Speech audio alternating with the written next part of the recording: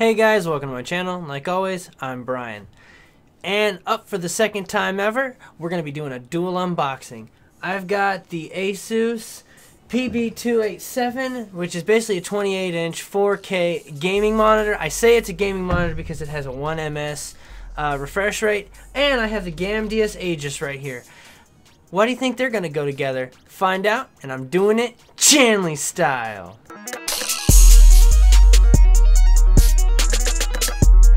Alright, so on order of what I see as importance, I'm going to be doing the big thing first. Little thing's going to go down here on the floor for now, and we'll get back to it. So the Asus monitor finally got bit by the 4K bug. It was super cheap. It was actually cheaper than the Asus official gaming monitor, the one with the 144 refresh rate, and it's bigger. So, you know, I like bigger.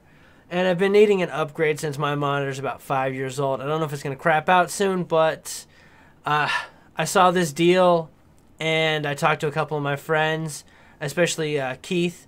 If you go down to my homepage or whatever you want to call it, where you can see all my videos, Keith's over in the featured channels.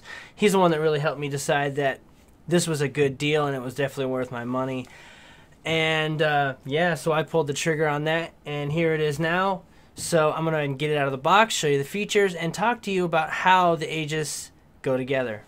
Just in case you guys were wondering, this is the only interesting side of the box. There's really nothing on the other side except for my address is right here, and I don't really need random people coming to visit me. So anyway, top of the box is an HDMI cable, an aux cable, a display cable, which this is the one I'm excited about.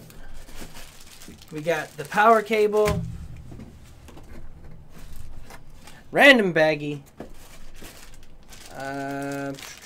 looks like an instructions, a piece of plastic which we'll get into, the foot pedestal, which is actually pretty large, but it should work just fine. Foot pedestal. And now the struggle begins, so I'm going to pause the video again. The monitor is shipped like this, and some pretty dense foam, and so it's pretty easy. I do turn it like that, and put that in here, and tighten this down. Pretty easy setup there. The back of the monitor actually has all the buttons from, you know, power over, and like you saw on the front, it gives you an idea of where they are, but these are the physical buttons, and they are located on the back. The monitor also has this plastic bezel, which comes off fairly easily, revealing the power supply, the HDMI 1 and 2, the display ports. We got an audio in and the headphones out, and these HDMI ports are mobile high definition links. So I assume that's for like your Amazon plug-in little dongle or whatever you want to call it. But then this goes back on really easily to help keep the streamlined look of the case very nice, and, you know, keep your cords covered. Another thing we talked about earlier is this little plastic piece right here. It just goes like this, and it locks into place. And then you can use that to help wrangle your cords and keep everything nice behind your desk. So that thing I talked about earlier that I thought was an instructional guide, it's actually the VIP membership notice. Just by purchasing this, you automatically are entered into the Asus VIP, and you get special privileges automatically, which is pretty nice since this thing comes at a pretty high premium. Pretty much front bezel, it's about 1/4 inch. You've got your handy dandy sticker here, which tells you that you've got 1 millisecond for trace-free interaction, low blue light, which is better for the eyes, so you won't have to use things like gunner glasses. We got flicker-free, picture by picture, where it shows you it'll show you like one screen here and one screen here, so half and half. It's pretty cool. We have picture in picture, so you have your full screen here and a little window there, which would actually probably be really sweet for streaming. And I'm pretty sure that's what I'm going to try out. I'm going to have my console here and my actual stream up in the corner so that I can see what's going on while I'm playing the game, if it doesn't hinder me. But, well, you know, that sounds pretty cool. Then it also has the tilt swivel. So basically this thing tilts, pivots out like this, and then you can use it in portrait mode instead of landscape. But you have to tilt it to get it, otherwise it's gonna hit the ground. Or, you know, scrape on the surface or on the pedestal, which I've already done a couple of times. Anyway, it is a 4K high definition resolution, so we no longer need the sticker. Yay, buy sticker. Other features that the monitor offers is a 5-degree down tilt, 20-degree up tilt. It does 60 degrees either direction. And depending on what kind of surface you have it on, you can pretty much spin it all the way around, because the surface I have mine on is pretty slick. It's pretty slick. I already showed you the swivel to 90 degrees, so that's, and then we have the features down here. I don't have it plugged into anything right now, but you at least get a good idea of what the Asus logo looks like on 4K. I'm going to go ahead and... Oh, hey, look. Hey, that's pretty cool. It's cycling through... Anyway, and then you got your notification light to let you know if it's on or not. So I'm going to go ahead and start opening the second box, which is the Gamdias Aegis. And now you're going to figure out why I need this. So this little baby right here is the Gamdias Aegis. And it claims to be gaming art in motion. The front of the box is pretty nice. You got your little window to see kind of what you're getting. You got your Aegis logo if you can see it in there. Go ahead and look at the specs on it. It's USB 2.0. Its interface is USB. It is a 1 upstream port and 4 downstream ports, which basically means it's a really fancy USB hub. You plug it into one port, you get 4 ports out of it. It's awesome. Media supports 10 meters in length cable. Transmission rates are 1.5 to 12 and 400 megabits, which is pretty decent. DC is 5 volts. It can handle up to 500 milliamps. I can handle 2.25 watts. The dimensions are 178 millimeters by 98 millimeters by 34 millimeters. That sounds really huge for what I'm holding in my hands. That's what she said. Cable length is 1.5 meters. We'll come back to that. That's 2 different lengths. Okay. It weighs 51 grams and can handle temperatures up to 45 degrees centigrade and shouldn't be operated in humidity above 90%. Well, that's going to be kind of awful for me since I live in Florida. It can handle Windows XP, Vista 7 and 8, which automatically includes 10. And it needs a PC with a USB port. No shit. It's sad that you have to put that on there. So this also includes the multifunction gaming set, multi-language quick guide, USB cable, and it's a USB to mini USB. And it also comes with a Gamdia sticker, so probably something that looks like this. Nothing else real fancy to see on the box. Let's go ahead and see what's inside.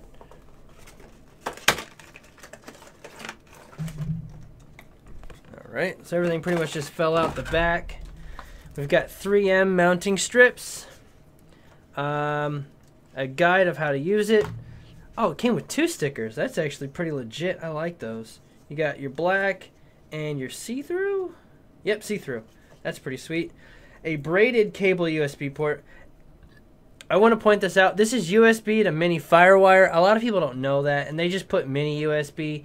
Mini USB is what you usually get with like your phone chargers. So I don't know if you guys can see the difference on that. One's obviously bigger even from this distance. So go ahead and get this part out. That is very sealed in there. There we go. And then here we have 2 more mounting tabs. This is actually for your headset, so that swivels to be able to mount. You mount it this way, a little rubber thing down here. This can be used to hold your mouse cable if you need it to, or headset, but they say mouse. I don't use a mouse cable because I have a wireless mouse, but that's alright. And then here we have your 4 USBs, the port that leads it to, and I'm assuming a power cable, even though one was not included. So I'll have to figure out what exactly is supposed to go in this hole. Yeah, it says AC adapter slot right there, but I don't see an AC adapter. Wonder what that's all about. Oh, so the AC adapter is not included in the package. Good to know. Glad it's, you know, posted right there on the notes in very tiny, obvious print, and it's bolded and italics and, you know, in a different color, so it's really easy to read. I hope you can see it right next to my finger, because that's pretty much how easy it is to find. That's okay. That's not what I bought it for. This is where the dual unboxing actually comes into play. This is a hands down a perfect upgrade, a 99% perfect upgrade to the current monitor I have. It's bigger, it's got better resolution, it's got more ports, except it doesn't have USB ports. So that kind of brings me back, because I have a lot of things plugged into my PC. I actually kind of need the hub itself. And I like being able to plug certain things into my monitor, like my webcam here, so that way when I'm moving it around and stuff, I don't have to reach back behind over here, down behind my desk to move my stuff around. I just reach behind the monitor, unplug it, take it where I need to go. Easy day. And this was a lot cheaper than buying a lot of pass-throughs and stuff. Plus, I think it just looks really cool.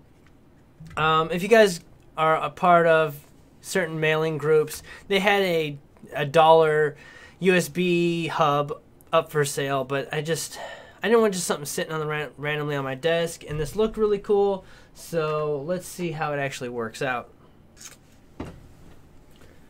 So that was pretty easy and self-explanatory. Sticks right in. Boom. Easy day. It's not exactly the same black, but I think it matches really well. Let's get a closer look for you guys. So here's what it looks like up front. This swivels like that. Basically just hang your headphones right here and place them wherever you think is optimum for you, and even if you want, you can tuck your cord in right there. Here's a view from the back. As you can see, this would look fairly easy access right there. Don't have to worry about struggling with that. And once again, this swivels. Definitely can support a regular headset. I don't know if you guys have any fancy heavy headsets, but this is just a regular SteelSeries headset. It works just fine.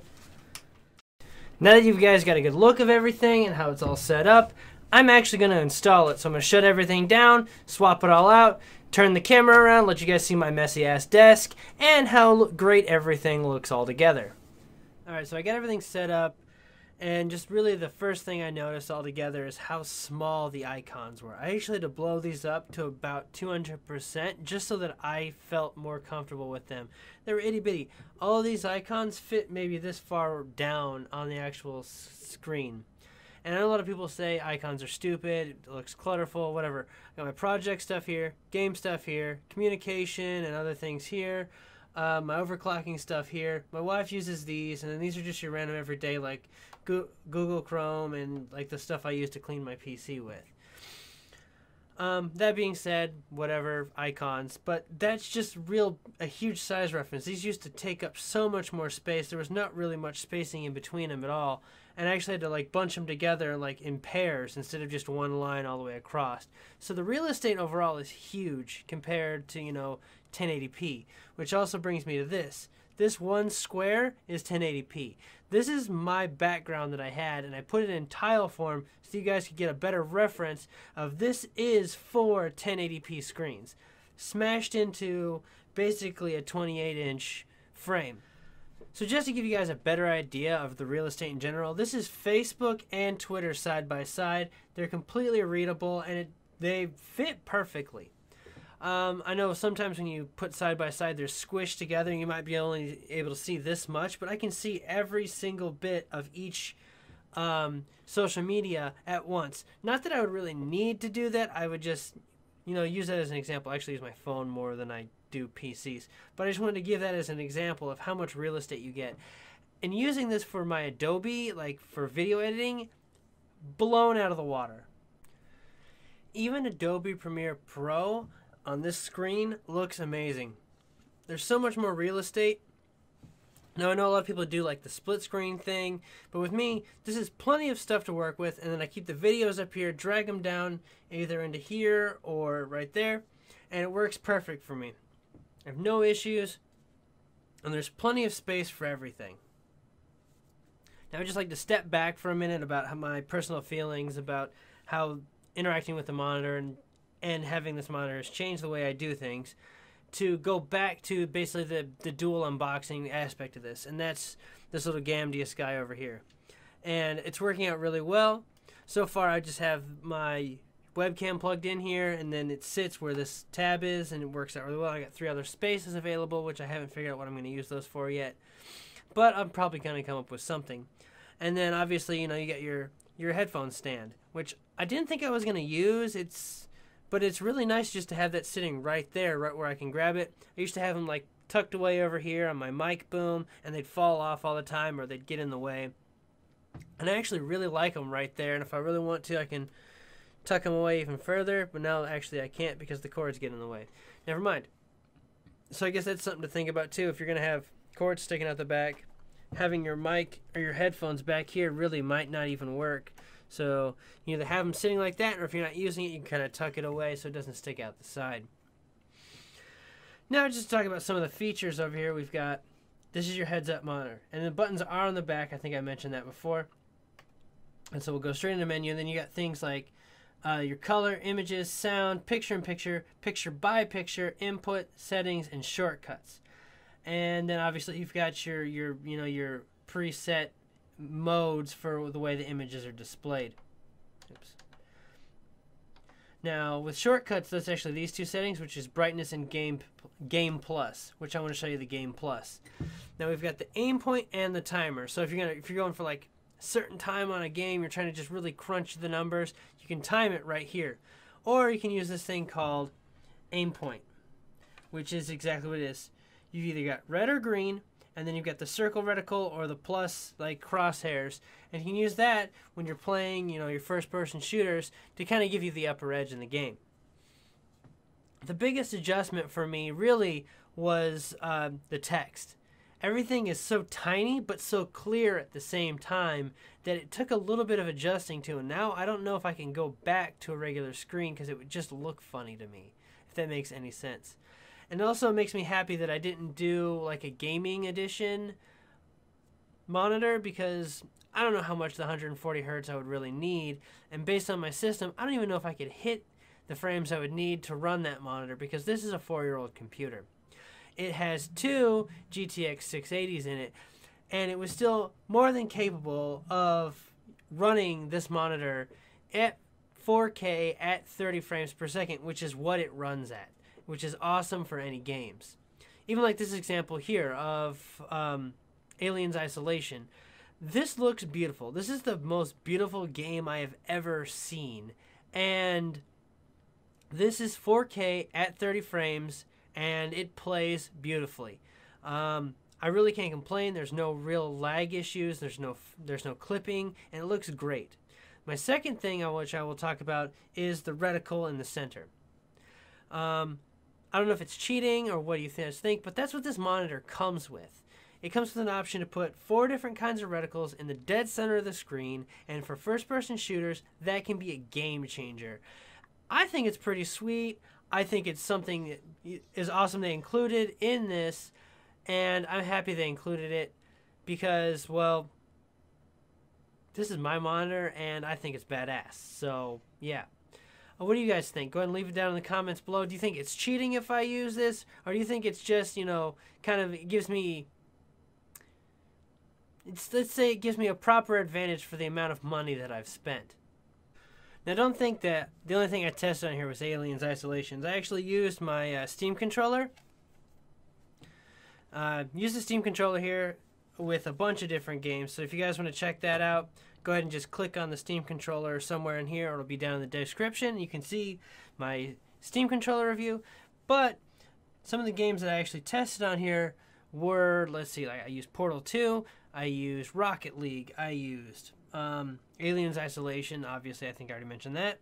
I played Diablo with this. I've played Energy Hook, which is another review that's going to be coming out hopefully soon.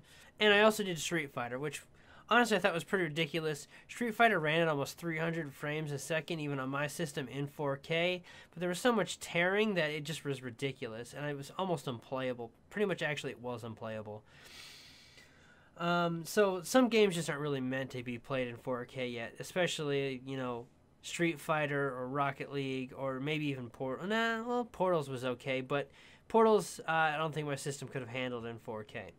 So I kind of toned that one back just a little bit. But otherwise, everything else is just working fine. Now, really the smallest, most insignificant issue I've had this entire time is I plugged this guy into a USB 3.0 slot, and it stopped recognizing my camera, which, you know, I use a lot since I'm using it right now. And all I had to do was unplug it, plug it into USB 2.0, resolve the issue, no big deal. Like I said, smallest, most insignificant thing ever, and really I can't even complain about that. It does its job, it does it well, and I like the way it looks. Well, alright guys, I hope this dual unboxing was helpful to you. If I can find more products that go together really well, I'll keep doing dual unboxings. Let me know what you think. Should I just keep doing single unboxings and just kind of let you guys decide, or do you like how I kind of mix and match a little bit to give you guys some creativity or projects you could probably follow up with yourself at home? If you like this video, always give it a thumbs up. If you give it a thumbs down, I really appreciate if you guys would give me some comments, some constructive criticism of things I could do to make things more appealing to you guys. I do have a lot of links down in the description, so if you want to go there and check those out, there's my social media. Go ahead and check me out there, and, you know, we can be social together. Really, I guess the only thing else I can do to wrap this up with is, what am I going to do with these stickers? Should I use the clear one or the black one? I have a black case, and I'm not really sure which Gamdia sticker I want to use.